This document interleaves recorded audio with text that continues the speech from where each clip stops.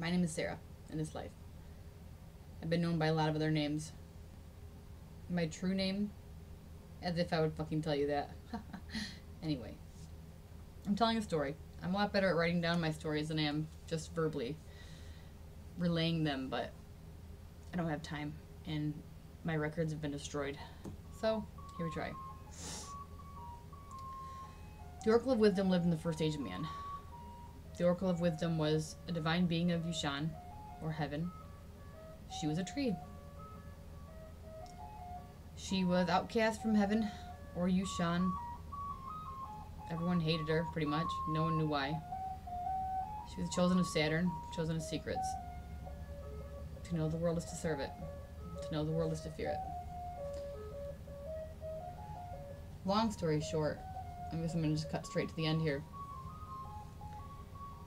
The Oracle had to fight. The Oracle had to confront the blinded sun, a force that was going to destroy the universe by destroying the sun. And it was going to work. She was going to do it. The blinded sun was going to kill everything, destroy the entire universe by killing the sun. It was written. And the Oracle knew the only way this could be undone was by going to confront the blinded sun and basically sacrificing herself. How, you ask? How can one sacrifice make that much of a difference? Well, what ended up happening is she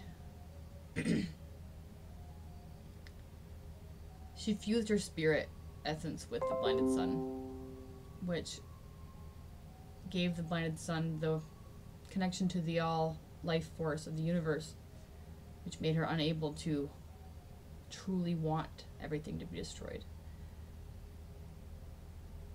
To know what ceasing to exist for all creation would be.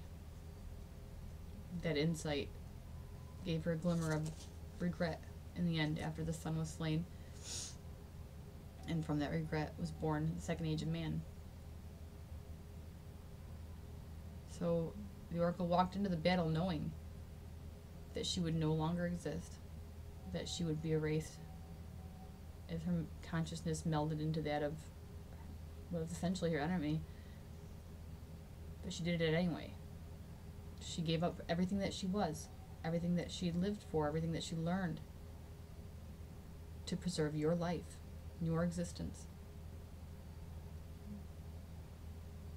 And some people might say she shouldn't have done it. She should have just pursued her goals or whatever, but what's the point of creation without creation? Why do we fight? Why do we sacrifice? For each other. For everything. For the all. We give of ourselves to make the universe a better place. And if we're not doing that, then we fucking sure as hell need to get on board. It was never a thought to her whether or not she should do it or if she would do it. As soon as she knew, she started walking away from her manse of golden leaves, away from her home in the pond with the beautiful pink flowers. She walked straight into the Deadlands to confront that which would have erased existence, without fear, without hesitation. And that's how I want you to fight from now on. I want you to fight for your fellow man. I want you to fight without fear, without hesitation, completely selflessly.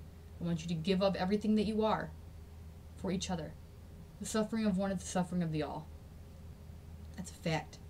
As long as one of us feels pain and one of us has anything holding us back, we are all held back. Not just on this planet, not just in the physical realm, eternally.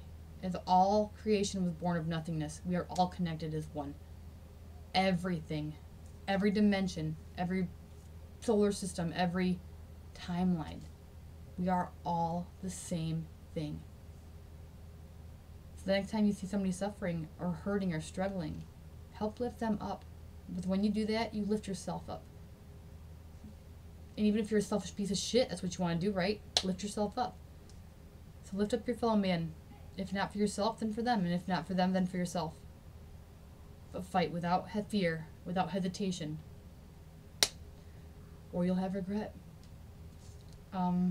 That's my message for today. Thank you.